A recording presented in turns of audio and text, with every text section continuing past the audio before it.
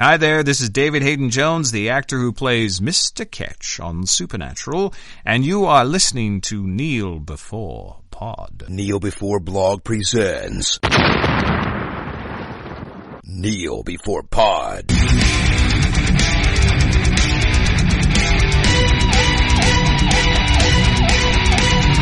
Hello, and welcome to an experimental episode of Kneel Before Pod. I'm your host, Craig McKenzie, and this is new for us.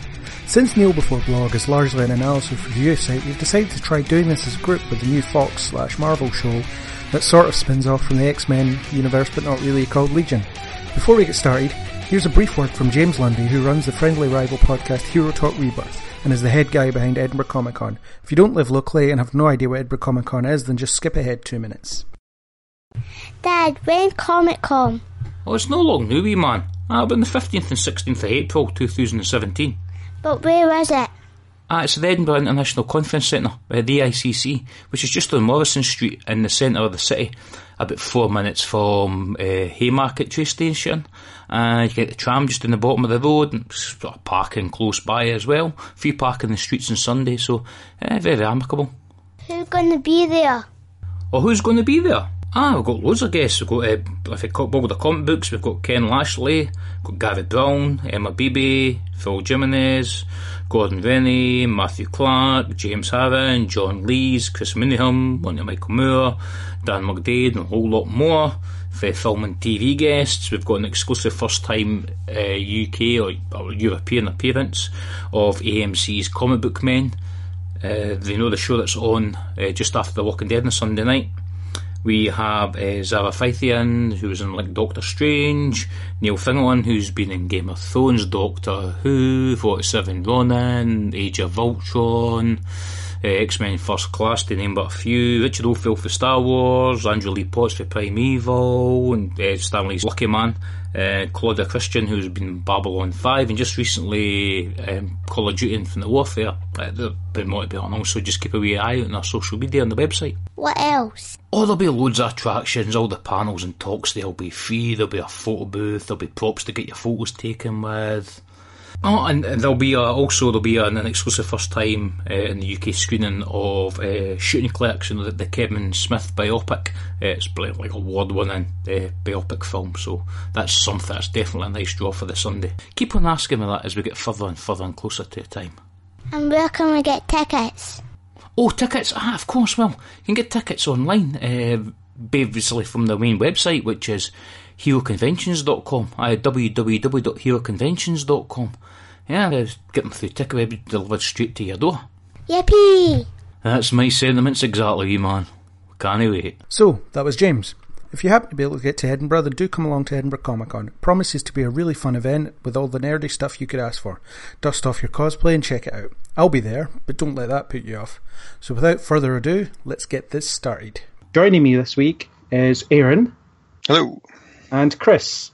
Hello. Who I have on good authority have watched Legion, and indeed perhaps remember it. I'm prepared to commit to that, yes. I cannot confirm nor deny the statement.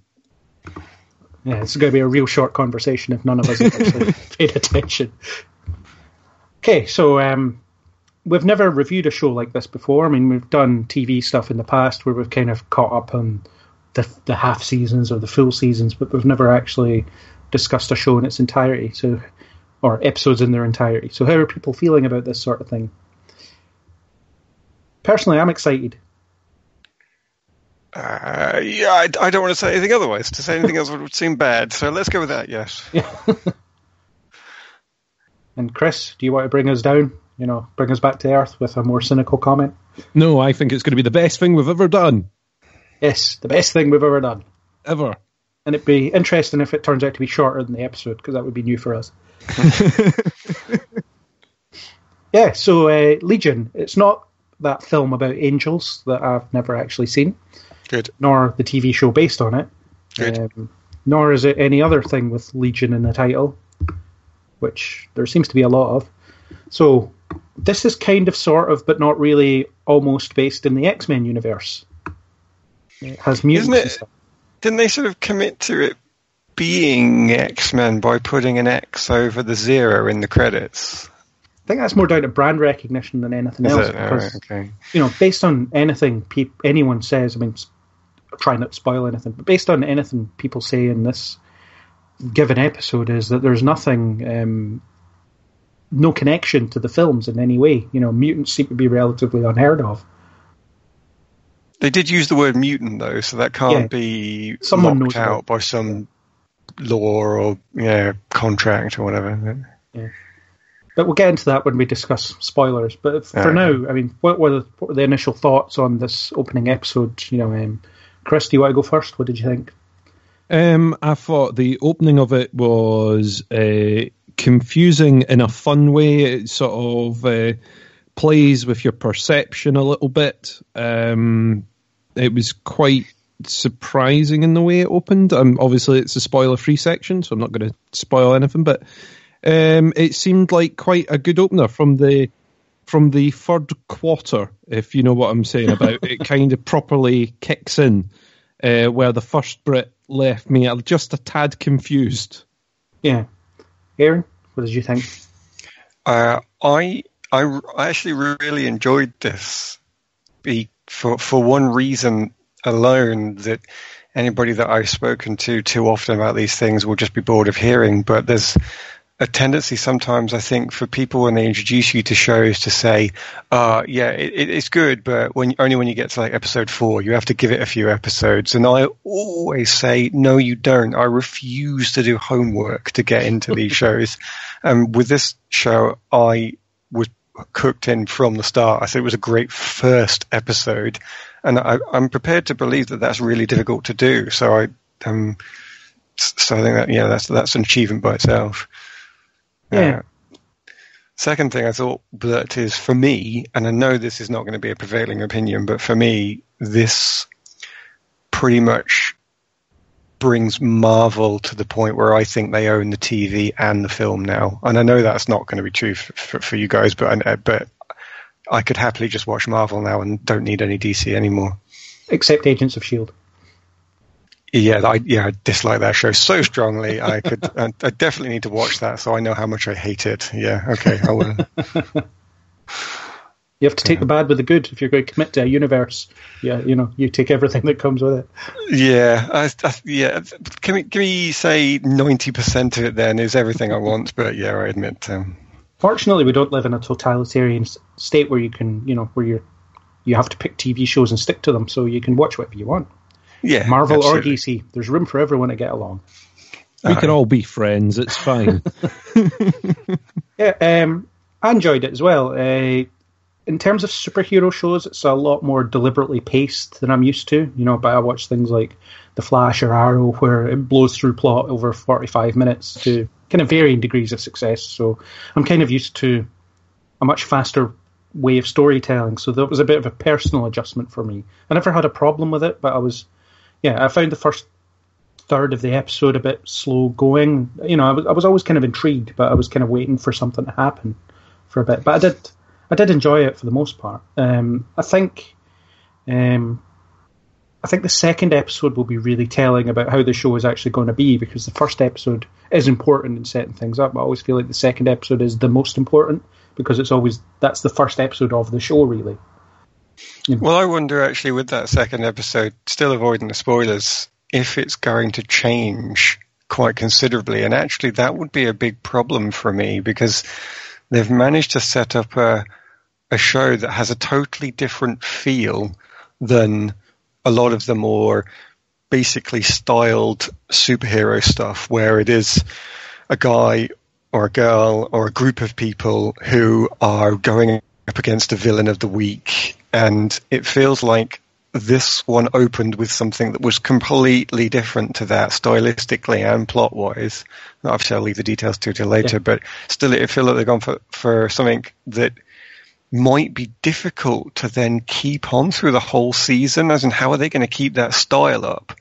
Especially when we might be expecting or even needing it to go into a more episodic villain of the week thing, if that's what the fans call for. Well, I mean, it doesn't have to, because as I understand it, it was developed as an 8-episode season. So, it's kind of a long, I guess it can be a long form story told over 8 episodes. I'm told that the showrunner's previous show Fargo was a bit like that. It was kind of every episode was important in this overarching plot, and I get the impression that that's happening here. Whereas if you look at something like The Flash, there is an overarching plot, but every episode has to kind of be its own thing as well. Especially when you have 23 of them. So there's a certain amount of killing time there. But with 8, you can be a bit more punchy and a bit more succinct in the way you tell your story. So it doesn't have to be this kind of who is he fighting this week sort of thing. I really hope they do that, because I want this to be a different style. I want them to carry on with what I think I've been promised in the first episode. So I look forward to it being that. I've seen Fargo and I know what the style you mean. It's Mad Men style, where it's just a continuous story. I definitely want to see that, I think. Yeah, serialization as opposed to episodic. Yeah. I think that style that you're talking about, I don't know if either of you have watched Mr. Robot at all, but yes. They managed to keep that similar style going through the entire season without particularly wrecking it for you or switching the format. So I think they would be able to keep it going in a way for 8 episodes at least. Yeah, or something like Breaking Bad as well, which is broadly serialized, with every episode kind of contributing to a larger whole in some way. So, there's that kind of style of programming seems to be what they're aiming for here. Based on this one episode, everything could change this week, but we don't know. Unless anybody has anything else that's vaguely detailed, we could just jump straight into spoilers and just start tearing this thing apart. Carry on. Are you okay with jumping into spoiler territory, Chris? Let's go for it.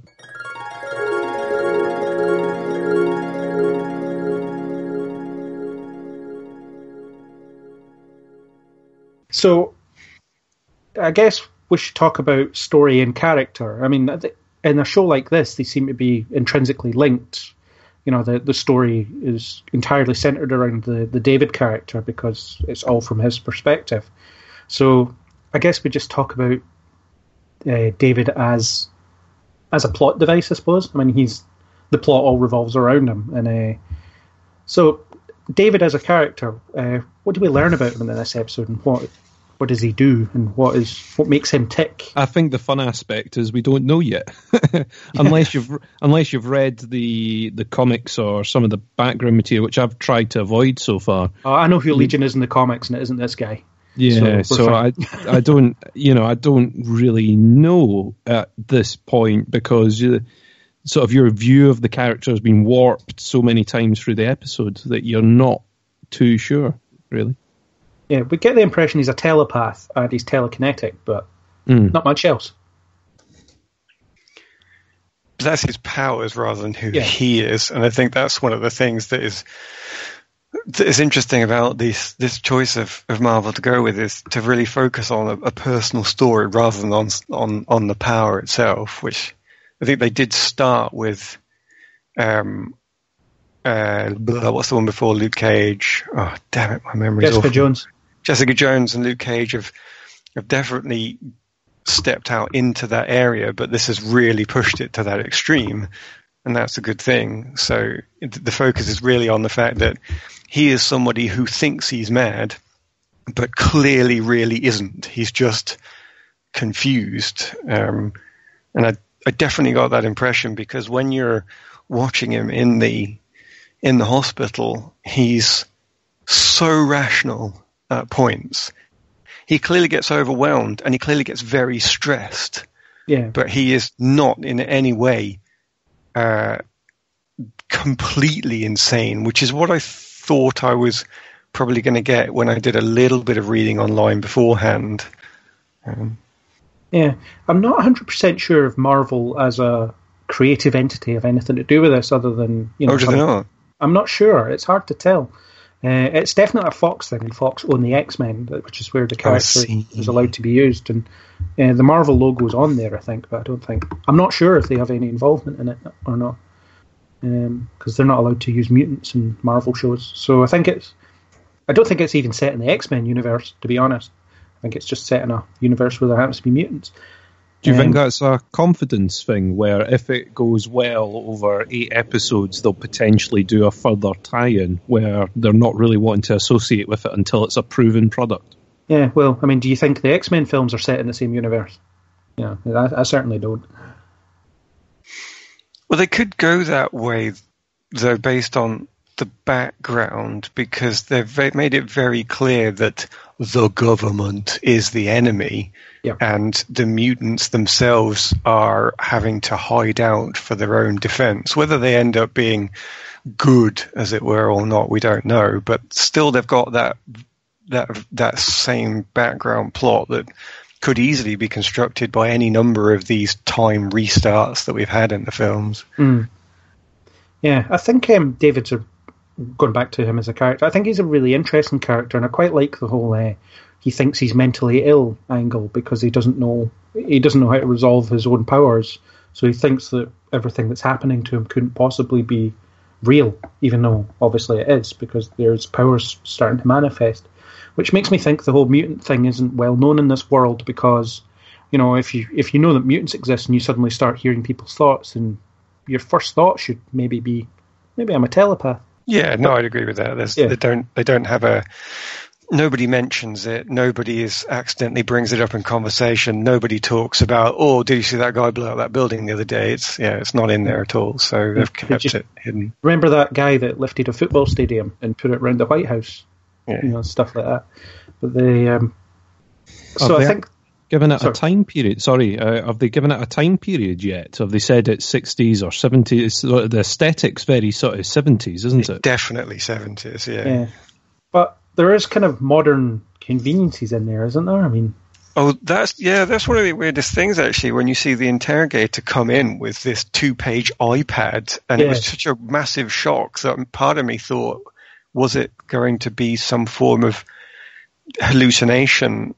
Was one or the other the hallucination? Was the 70s not real, or was the modern day stuff not real? But I think it feels like by the end of the episode that it's that there is this hardware that is in the hands of the powerful. The advanced kit is by the people who can get it, but everybody else, the normal Joe Bloggs on the street, is still dealing with what is only in the 70s. Yeah, it's very kind of comic booky in its aesthetic for me. And in the comics, you'd routinely get a story that's set in, the time it's being written. So we'll say the 70s. But then someone will cut about with a piece of technology that they couldn't possibly have had in the 70s, because there's a comic book world full of geniuses like Tony Stark who can invent these things, So it could be a similar sort of thing here. And maybe as the episodes go on and we see him outside a bit more, we'll start to see, technologically speaking, how this world looks, and I don't know, might get a date on a newspaper or something like that, tells us when it's set. But I think surely with what they've done, even so far, says 70s though, because when he was outside that time, the clothing was 70s. The hospital that they picked, I've forgotten what it's called, but that building could not have been picked for being more 70s. And I admit it takes a while for people to redecorate inside, but I feel like they've gone pretty far with choosing the exterior of the building to make it look like it is the 70s. And people's clothing when they're outside, they were all wearing the big coats and the funky lapels and the flat cap that one of the rescuers was wearing. Definitely 70s. And you would stand out like a total idiot if you were the only one dressed like that. Yeah, it could be like Gotham in a sense, where it's just, it has its own kind of timeless quality where people dress how they like, and there's sort of a style to it, but not quite. You can't quite pin it down into any given time period. True. Yeah, they could go that way. Yeah. Yeah, I suppose it could give it a bit of a timeless quality, so that if you're watching it in 20 years, it'll still look kind of stylistic, and it'll still fit whatever period you happen to be watching it in. As long as the themes are still relevant, of course. Yeah.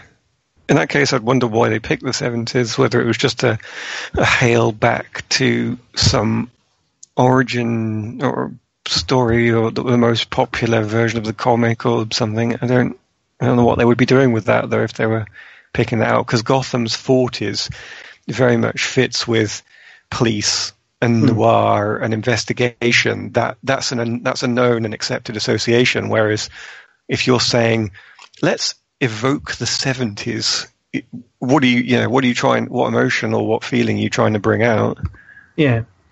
And it will be hard to tell until see more of it, really, how the world kind of shapes up in terms of how it looks and how technology is and how people are behaving and how other people are dressing, because we do get a kind of confined view of the outside world in this episode, and we can't completely trust it as well because of David's mental state. True. I mean, he was stuck in the 70s, which is possibly an insanity by itself, I guess. Yeah. Yeah, but it looks great. I mean, there's no two ways about it. It just, it doesn't look like any other superhero thing I've seen on television. You know, it's very bright, colourful, vibrant, very kind of stylistic, as I said.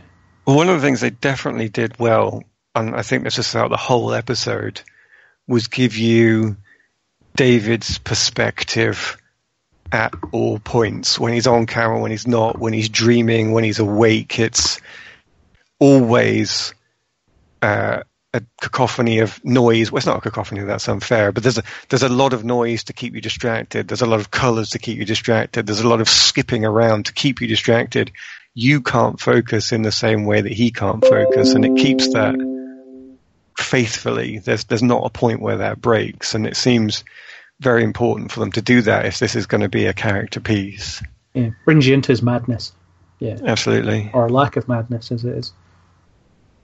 Well, yeah, I think he is just very stressed, and he's having trouble handling it. I don't think he has a strong mental disability or even that strong a mental disorder. I think he's just been led down this path of belief that turns out to be untrue, and then he does have a disorder that comes in like anybody who's heavily stressed. Equally, the fact that he's on medication as well, the medication fighting his abilities could be what's causing a lot of the mess and the confusion in there. When we see people talking a lot of the time, are we hearing what they are saying or what they're thinking? Yeah. And that kind of thing I think is really interesting in the way it's being played. And as he comes off of his medication, or if he comes off his medication, what's going to happen then? And how's our view of that universe going to change? The insane asylum setting was really good for that as well, because it can be very surreal and anything can happen and people can behave off, completely, I don't want to say inhumanly, but they'll behave in ways that people wouldn't consider normal. So you see him have a lot of kind of bizarre conversations with people, and there's kind of an unreality about the whole thing where it doesn't quite feel real at any point, even though it might be. Something I was very pleased that they did actually around that was I'm going to say respect, and I'm not sure that's the right word, but I'm struggling for a better one, the respect they gave a mental institution.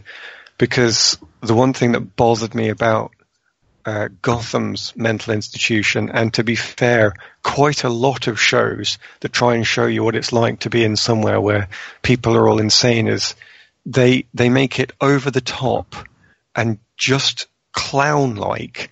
People come up and will be dressed like a rabbit, and they'll wave a flower in the face and say, "My granny keeps eggs," and then wander off. And it's this really disrespectful attitude to mental illness, because it makes it seem, as I say, like a circus. Yeah. And the mental illness, when you're surrounded by people in it, feels like it should be something that's truly disturbing, because these people are displaced to their own reality that you can't understand. And when they try and communicate with you, you probably have a lot of difficulty with it. But it shouldn't be ridiculous. And I think if you look around I wish I could remember the name of the hospital now, but the institution that they're in, the hospital that they're in, there were people who were staring into space. There were people who were caught in manners of behavior that they were repeating, but nobody felt ridiculous, and I think that is a level of respect that I'm pleased that they tackled, especially because it's going to be about a character who has a mental illness. Yeah, or doesn't, as the case may be. Or doesn't, yeah, absolutely. Yeah, and most of the focus for the kind of mental illness side of things comes from the Sydney character and the Lenny character.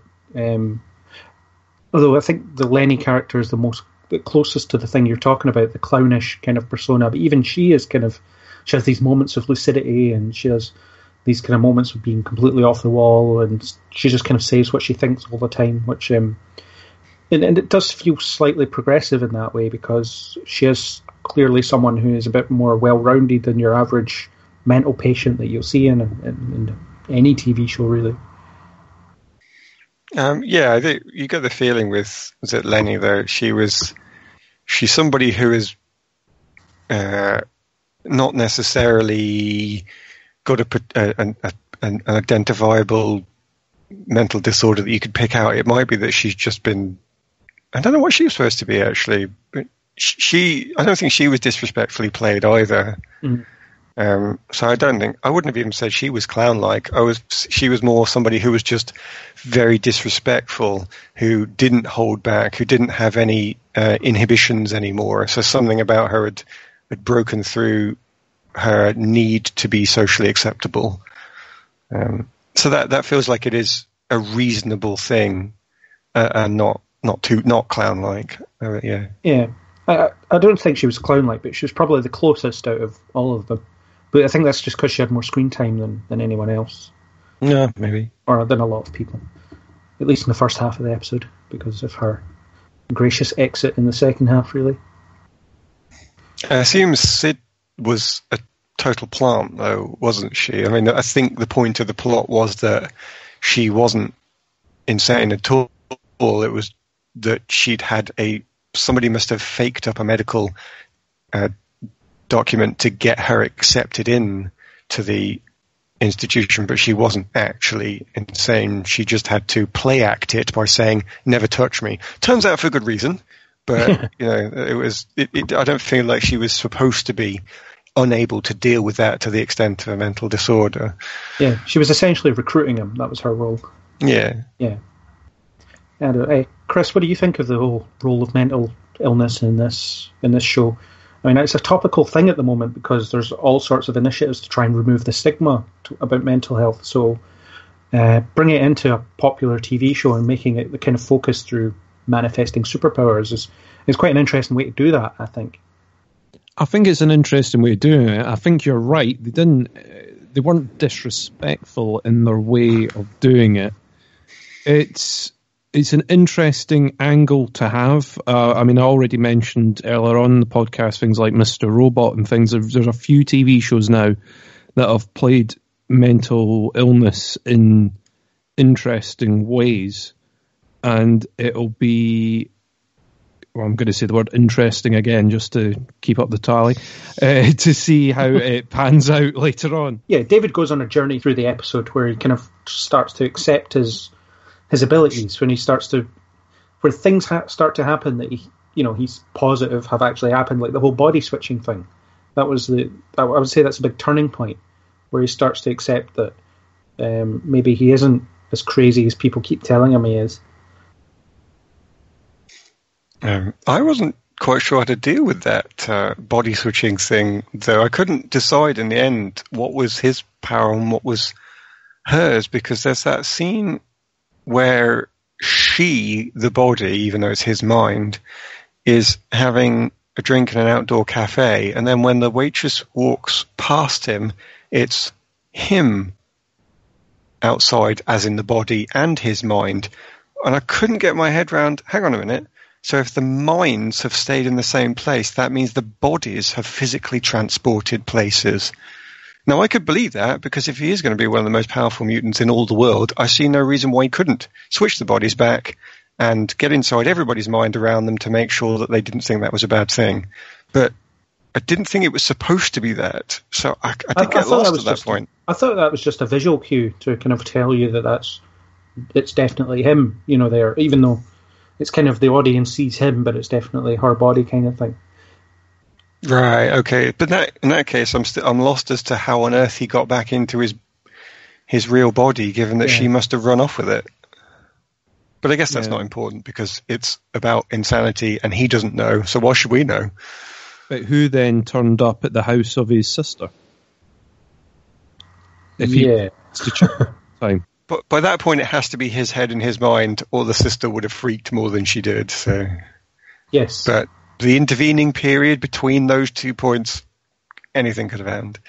Yeah, it seemed there was a bit of a disconnect in that, because that kind of confused me slightly. But the I don't know, it seems to jump straight to, or pretty quickly to the whole him talking about the experience, or it's kind of flashback-ish because he's talking about the experience and then we see it. So maybe the whole visual of him sitting at the cafe is just him telling the story about, it was her body, but it was me, so from the storyteller point of view, he sees himself, if you know what I mean.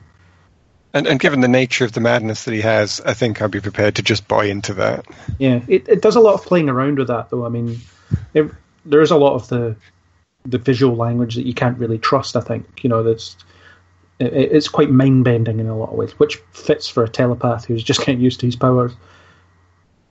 I don't know whether it was when we're seeing him thinking he's her, if he's sort of projecting her image in his head over the top, when he's, because he's sort of assumed her powers and taken a little bit of her, whether that's the reason that we're seeing, if that's making any sense at all. I think I get what you're saying, but in that case, I'm not sure what's transferred, because it seems like it's still his consciousness and his body. The only thing that she would have given him is her power set, which sounds more like not Jubilee, Rogue. So it's possible, but I don't think I can bend my head around that either. So her ability seems to be that she switches bodies with anyone who touches her skin. Because that's the whole hang-up about her not wanting to be touched. Which just leads us back round to, at some point, they must have switched back into, and they must have both been standing in neutral locations whereby he couldn't learn where she was to easily trace her, and vice versa. Unless the effects are temporary. However it ended, purposely or accidentally, they must have both ended up in a situation where they couldn't use the information to trade or to investigate the location of the other. Yeah. Yeah, confusing stuff. Aye. Glad I didn't write a review of this. It would have been...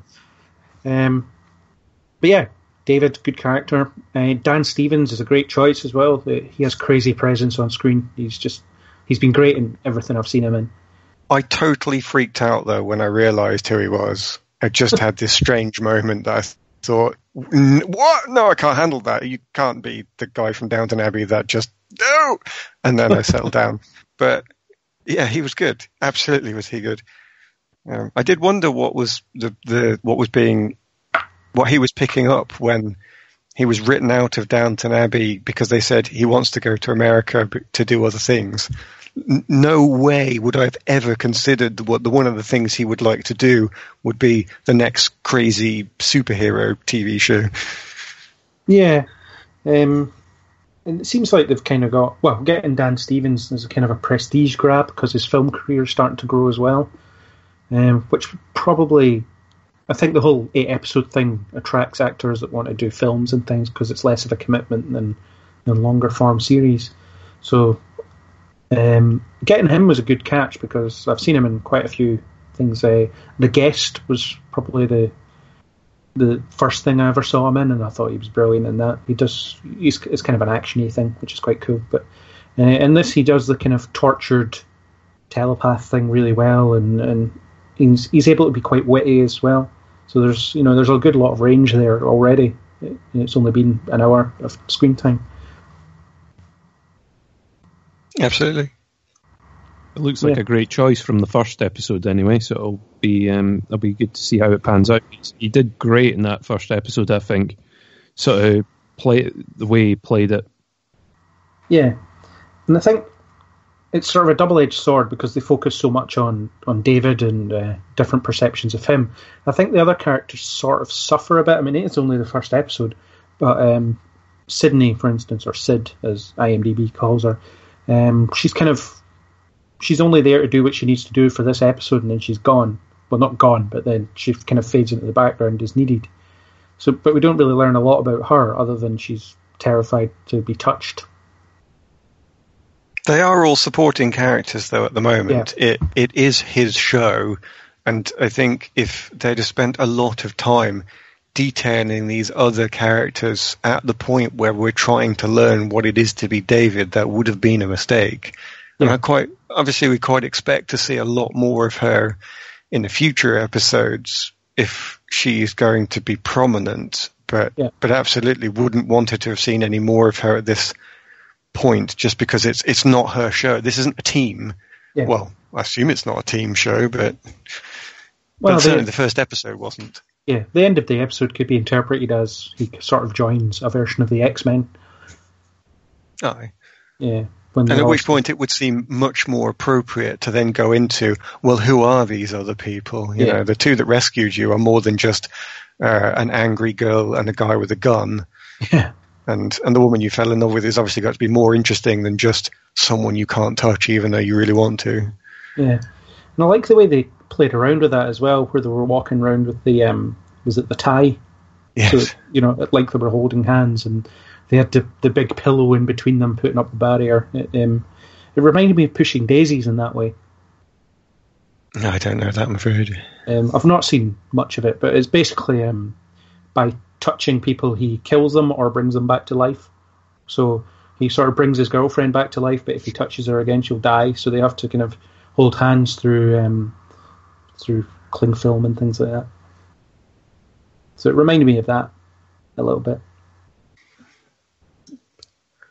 I assume Aubrey Plaza as Lenny is going to have to come in a bit more in the other episodes, but given that she's now part of his psyche, I don't know how much she'll be developed, actually, because she's going to be a complete construct, so we can't really then go into her backstory. Yeah, unless he's somehow absorbed her consciousness or something. But it does seem like she'll be the kind of angel or devil on his shoulder. I suppose a bit like in Battlestar Galactica, where you've got 6 influencing Baltar all the time. It could be like that. Yes. I mean, that's definitely the way it seems to be when he's in his sister's basement. Yeah, it's the sort of impression that you're getting, that she's going to sort of hang around as the conscience, as the influence in the background. Yeah, she'll just talk to him about stuff that as it's happening, and there'll be scenes where he just yells at her, and people are like, "What are you doing?" There's no one there. On that thought, actually, that scene technically does count as exposition, I suppose. But one thing that I was very pleased with, one of the things I was very pleased with about this show, just the one, was that lack of need to explain. When she was actually saying, this is what's going to happen next, so we, the audience, knew, it didn't feel wrong or out of character. It was something that we could have guessed and he himself could have put together, and it isn't used too much. I don't want to call it exposition because I didn't feel it was that. I just feel like technically it might have been. But the fact that this show was confident enough that we were going to enjoy it by presenting everything as a mystery, and at no point did some doctor have to come on and say, and this is the thing that is wrong with you, and it's for this reason, and there are other people in this world. Like, that was all ditched. There was none of it, and I'm much happier with that. There are mysteries. There are things that aren't certain. There's that bit about the cafe scene that we've just debated for a few minutes and couldn't get to the end of it. But we don't need to, and I don't want it. I'm much happier with the fact that that was all left, and they didn't need to fill in the gaps for us in some lame way. Yeah, and it almost works as a kind of introduction to the whole X-Men concept if you've never seen it as well. Because it's about halfway through the episode before the word mutant is mentioned, and then it doesn't tell you what a mutant is, although you can work out what a mutant is based on the fact that he has powers and they call him a mutant. So, but they don't really go into, It accesses our assumptions well enough as well. Yeah. Most of the audience probably has encountered either the old cartoon, the new films, a comic book, something online. So throwing it out there is clever enough that it just allows them to use even just a small amount of information we've probably gleaned, and it doesn't need to then explain what mutant is, because probably most people do know. There is just so much superhero stuff out there now. If you're interested enough to watch this show, you probably have picked up what mutant means already. Yeah. It's just interesting how it doesn't make you, or it doesn't make the assumption that everyone's going to be hitting the ground running with it. It takes a while before it even identifies itself as something affiliated with X-Men, I suppose, and it doesn't really. And it doesn't need to. It doesn't need to affiliate with anything. It is going to be fine as it is. You may get that further in the next episode. I mean, now that he's going to be around other mutants, there might be a further explanation, but I think it's good that they've kind of assumed a little bit of knowledge in the first place and they're not spelling everything out right away. Yeah. How long until the Hugh Jackman cameo? He'll be, I don't know, he'll be drinking a beer in the background or something. Well, are they going to go down the route that he is Xavier's son? I mean, I don't know much about this comics at all. I've researched a little bit just because I couldn't resist. But is that something that's going to happen, do you think? Legion isn't really mentioned in the episode as a name at all, so I'd say they're going to keep their distance from it, but the episode doesn't commit to anything because you only see his mother, isn't it? Yeah. Yeah, so you don't see his father. I don't know who she's supposed to. I didn't know if that was what she was supposed to be or not, actually. They give you a name, but I didn't recognize the name Bird. I guess, was that an Easter egg for those that did know that his mother's name was... I don't think so. Right. I'll admit I'm not 100% familiar with the character because it's been a while since I've read anything he's been in, but I'm sure he says Mom at the start when she gives him the cake. Oh, right. I'm sure he does. Maybe he doesn't. Oh, anyway, I think I've mistook those as two different characters, actually. I think I did, because the dark-haired woman when she's younger, and the older woman is a blonde. I think I've failed to connect the faces as being the same person. You've just done that for me. So his kind of parentage is kind of left open, I suppose. And maybe it won't even be this season. If it gets more seasons, it could be something that him meeting his father is something that they do in 2 or 3 years' time. As becomes necessary, as shows go on, more families start coming out of the woodwork. Or maybe they'll do what Supergirl did for a while, mention this other character vaguely in passing, and then not bring them on screen. Which I know Supergirl now has brought Superman on screen, but I'm sure for a while that was a debatable point. They just mentioned Superman. Yeah. They could just have it, your father. Oh yeah, your father. He never did use hairbrushes and so on, and leave it in as. Yeah. And then eventually Patrick Stewart turns up. Well, yeah, they could. Or some cheaper bald guy that they maybe can afford. I don't know. Chris, do you think they'll go down the whole Xavier's son route? I mean, you didn't know that until now, I imagine. That's the thing. Spoilers. Spoiler. I've not read any of the comics, so I don't know if they would or not. I mean, like you say, they could go down the Supergirl route where they're waiting until they form confidence. Like I said earlier on, they don't want to bring any of these characters or tie the universe up too much until they go, oh, this is working really well. Let's allow them to have some other characters and some other bits of the universe to play with. Or they go down the line and go, you know what, we're going to write this in our own sort of way. Even in the film universe, they didn't go along the Magneto and Quicksilver route until the most recent film. They hinted at it. Yeah. In the and then did nothing with it. Then did nothing, yeah. Then did very little with it. Acknowledged it and did very little. So I don't know whether they'll do it or not. If they are deviating a little bit from the comics, then you never know, really. Yeah, and based on the way that the show is structured, it certainly seems to me like the government bad guys are the only people that really know that mutants actually exist. Because, well, I mean, you get a limited perspective on it, but they only really talk about it in clandestine situations.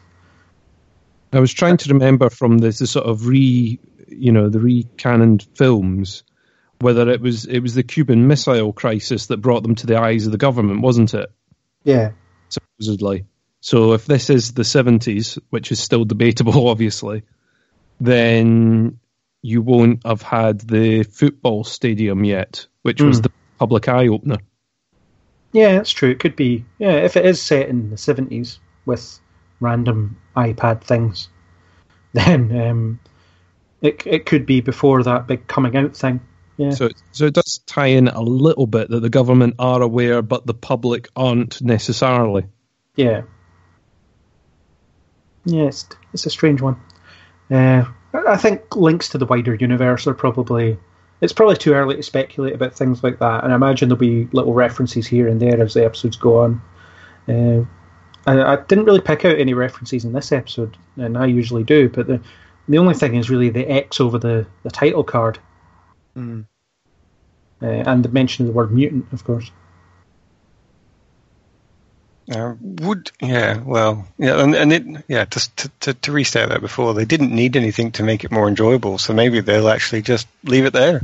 Yeah, could do. And it'd be okay if they did, I think. I mean, it seems to be working so far. And I think if they go out their way for sort of cameoing characters and putting stuff in the background, if they do it subtly, I think it would be okay. I think if they go over the top with it, people go, right, enough already. Yeah, plus I think there's another sort of X-Men TV show in development that might be a bit more traditional X-Men type storytelling, based on what I've read about it, which isn't much. But it's about a couple of kids who get recruited into a school, I think. You know, the sort of standard X-Men starting point, I suppose. Whereas this isn't. This is an adult who's been blind to his powers for years and now suddenly gets to know them a bit.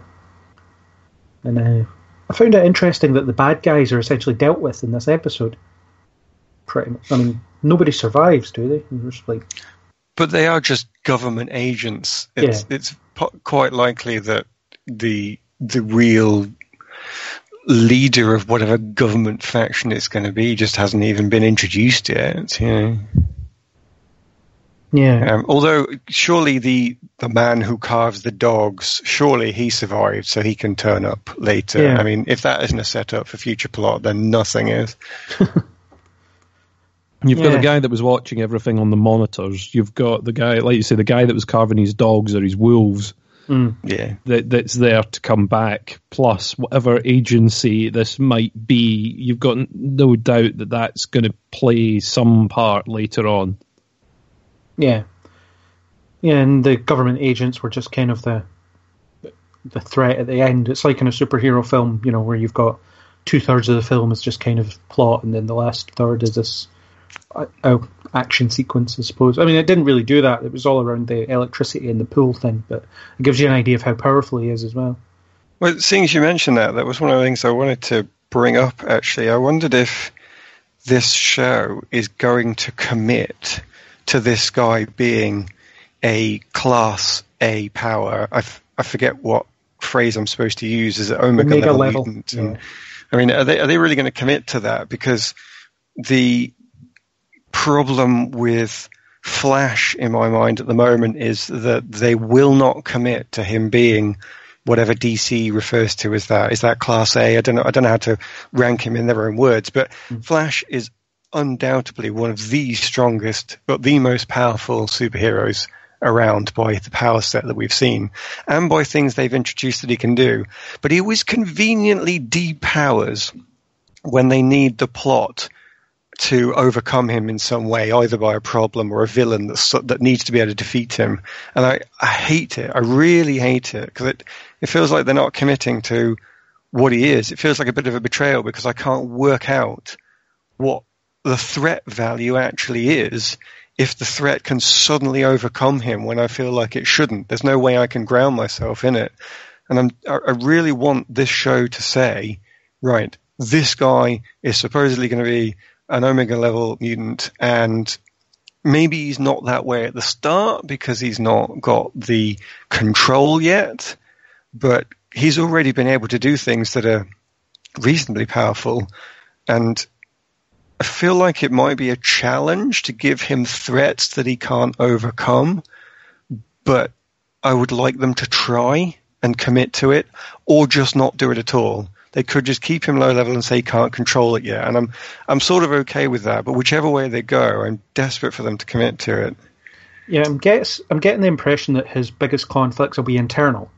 Yes. So it'll be about, maybe the Aubrey Plaza voice in his head is something that you can't deal with very easily, or he can't control his powers. So, I mean, you see plenty of that when he destroys the kitchen and so forth. He kind of knows how. He maybe knows how to activate it, but he doesn't know how to focus it, so it's too dangerous for us to use them around people. But they'll kind of have to, in order to test that or test his level of control, you probably need to get villainous mutants in there somewhere that are challenging him in some way, at least on a physical level.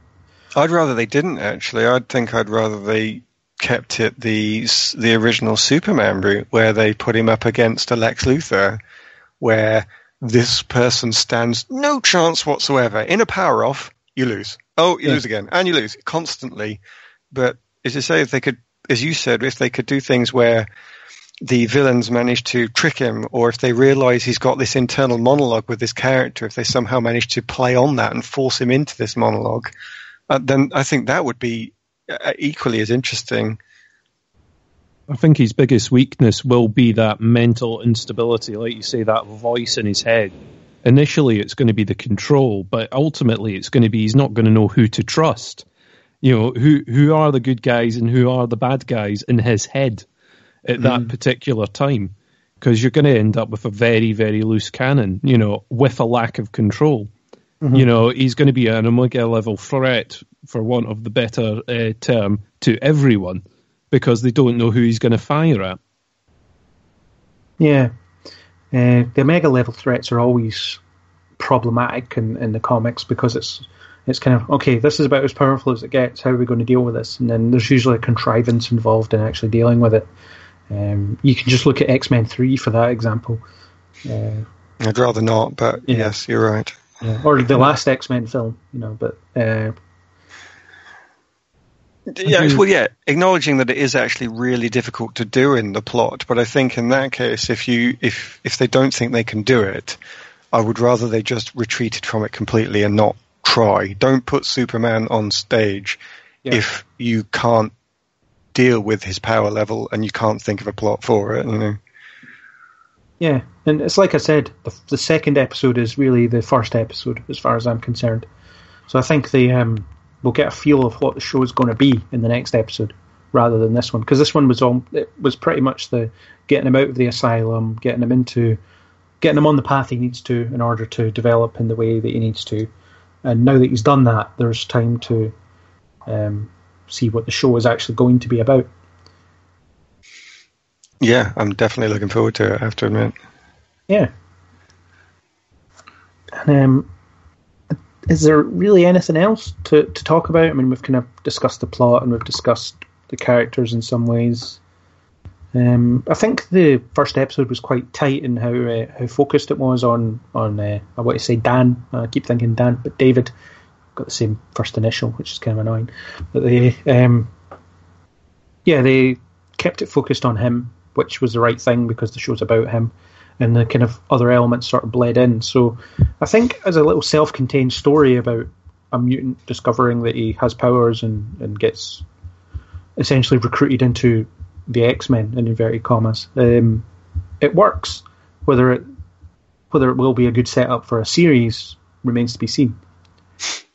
Can we mention the dance number? I don't know what I want to say about it. I just really want to mention it and get it involved in it. Somebody say something about the dance number. Oh, what about that dance number, eh? It's a strange moment where all of the actors are solely on stage having hilarious fun, and all of their grins were so wide as if they all knew they were doing something slightly naughty, but let's just go with it. Yeah, but it kind of works... again, with the whole heightened reality thing, it works completely. It works really well. Yeah. But the whole... it works in context, whereas it just doesn't feel like a complete departure from what this show is supposed to be doing. I remember when Agent Carter did a song and dance number in one of the last episodes. It was just at the start of the episode, and it just didn't feed into anything whatsoever. That was problematic, but there it's kind of makes sense. Plus, it was fun. I feel better now we've mentioned the dance number. I mean, it doesn't make sense. It's completely lunacy. It's complete lunacy, but it's something that could feed in later on. I'm not so much saying that there's going to be a dance number each week, but if this is the kind of hallucination or thought that's running through his head, it leaves little surprises that might just happen throughout. Pretty much makes as much sense as anything else that happened in the episode, I suppose. Yeah, absolutely. Yeah, it wasn't out of place. It was the right thing to do at the right time, and it was a bit of fun. Brilliant. Yeah. Yeah, something for people to talk about. All right. Apart from in the last 5 minutes of a podcast when we almost forgot about it. Yes. It completely slipped my mind, actually. No, we got it in. It was good. Yeah. So yeah, I think we've pretty much covered it. I don't think we've been all that well structured, but we've talked about Legion. We've kind of not understood some of it, understood some of it. Looking forward to next week, or this week, tomorrow. Yeah, I liked it. I'll keep watching it. I'll probably get enough out of it to watch another 7 episodes. Yeah, absolutely. I need to stop calling it the Marvel stuff, but what can I call it? The Fox stuff, the FX stuff. Can't remember. The Fox Marvel. The Fox Marvel. There we go. I think it's up there and is promising to be one of the more interesting of the shows, because it is not just saying, here's a superhero, here's the story of the week. Oh, and by the way, there's an overarching plot villain that needs to be defeated. It feels like it is going down the route, even if disconnected in terms of production company, from things like Jessica Jones and Luke Cage, where they're trying to do something different from supervillain of the week. And I think that gives good promise for what's coming. Be interesting to see what I say at the end if they have gone to supervillain of the week, but I think the promise of something good is definitely there. There you go. Stay tuned, listeners. There'll be more chat about where the show is going. Chris, what were your my closing thoughts? I'm the same as you guys, basically. You've said exactly what I want to say. At the moment, it seems like it's going to be really interesting and different. Hopefully tomorrow proves that. And, as long as they don't sort of go down that stereotypical route, I think there will be an element of villain of the week to some extent, but, I look forward to it. Yeah, me too.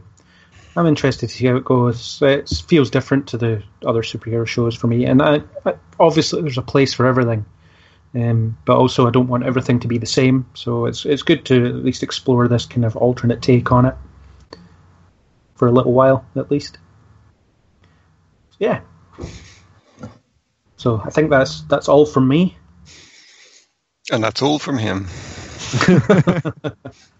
Well, we did it. We did an unstructured review of Legion for Chapter 1. So, how did we do? Feel free to leave us feedback so that we can help improve, or maybe just do more of the same, depending on what. Special thanks to YouTuber 331eRock for the supplied music, and if you happen to like what you heard here, then please do subscribe on iTunes, YouTube, or any major podcasting app. We hope to catch you in the next Kneel Before Pod.